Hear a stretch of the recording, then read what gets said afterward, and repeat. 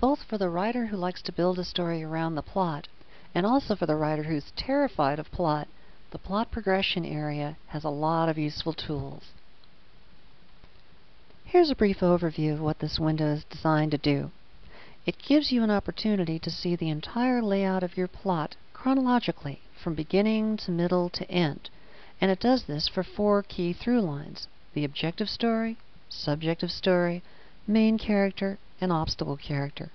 To get to the other end of it, you need to scroll along on most screens because there's a lot of information here and it can't all be crammed into one window. You can also just click in the bar and it will bring you back to the other side pretty quickly. Now, unless you're already familiar with Dramatica theory, the choice of these 4 through lines might seem a little strange, and in fact you may want to work with other through lines of your own choosing.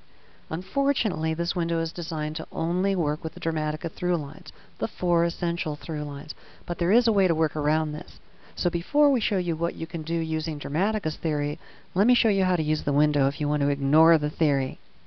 Each of these little white areas underneath the unchosen term of the moment, you can double-click and open up a window where you can put in whatever storytelling you want. And when you do, and hit OK, it appears here. Then you can go on to the next item in that through line and type in some more information about what's happening there, and it will also show up.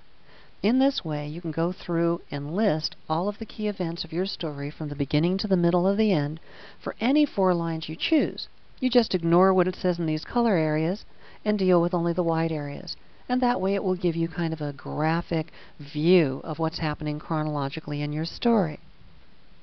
This approach of just putting things in order also works for an inspirationist writer who would rather follow the muse and do some storytelling before finding out what's structurally going on, and then use what was written to help determine what's going on in the structure.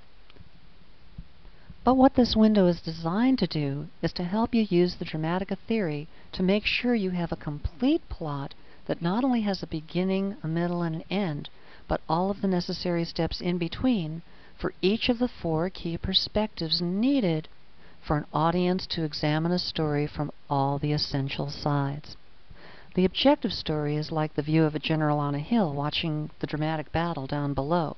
It's kind of standoffish. You care about what's going on, but you don't identify anything by name, like you don't see Joe on the field or Sally.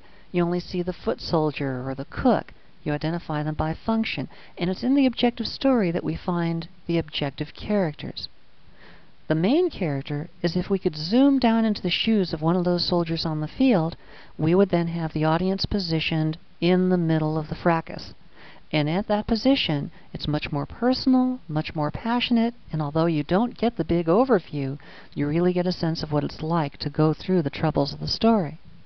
The obstacle character is that other soldier on the field who stands in the way of the direction the main character wants to go.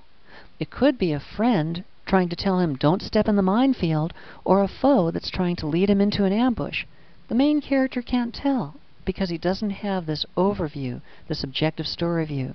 So the main character must make a leap of faith to either continue on the course he's been taking or adopt the obstacle character's advice and switch to a new way of doing things.